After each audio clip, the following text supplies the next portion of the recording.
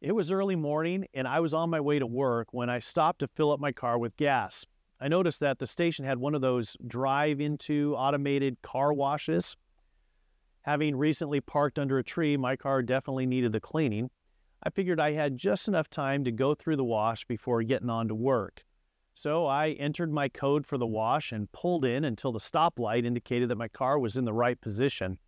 That large robotic machine lurched into motion and passed my car once to rinse. The second pass over my car began to dump a lot of soap all over. And then a third pass over my car, and the soap continued to pour. And then what happened is it just made a very loud boom and simply stopped. No more sound, no more moving. It shut down. Even the red stoplight was still lit up.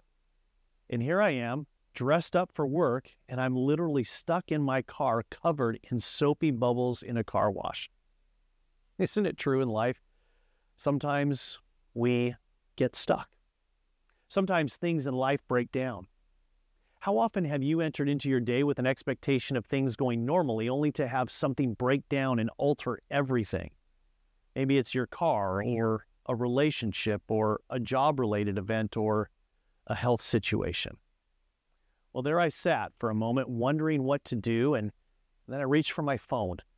I Googled the station name and found the phone number, and I prayed that somebody would answer my call. A voice on the other end identified the right gas station, and I said, "Hi, I'm stuck in your car wash right now and need some help." In this moment, a voice on the other end said, "I will be right there to help." And soon the attendant came out and tried valiantly to reset the wash, and after several attempts, she directed me out of the wash and next to a hose so that the soap could be washed off of my car. She was super apologetic and even gave me a free coffee for my trouble. I thanked her for helping me get unstuck. Sometimes things in your life will break down, and that means sometimes you will get stuck, but the Lord assures you that you will never be without help. The Lord tells us that He stands ready to answer and help us when we call. He says, "Call on me in the day of trouble. I will deliver you, and you will honor me." He promises to hear our cries for assistance, and He will bring deliverance. Let's pray.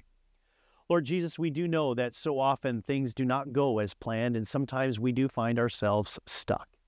Sometimes it's because of the things that we've done. Sometimes it's because of the things that others have done. Sometimes, Lord, it is because of the way this world works. And yet, Lord, you have promised to us that you are always there to hear us. You will always pick up that line and hear our cry for help, and that you will be with us and that you will save us. And so with that confidence, may we go into this week. And if there happens to be something that breaks down this week, would you just help us to remember you? Help it to be a moment where we can thank you that you are there for us, that we would praise you even in the midst of something going wrong. We ask this in Jesus' name. Amen.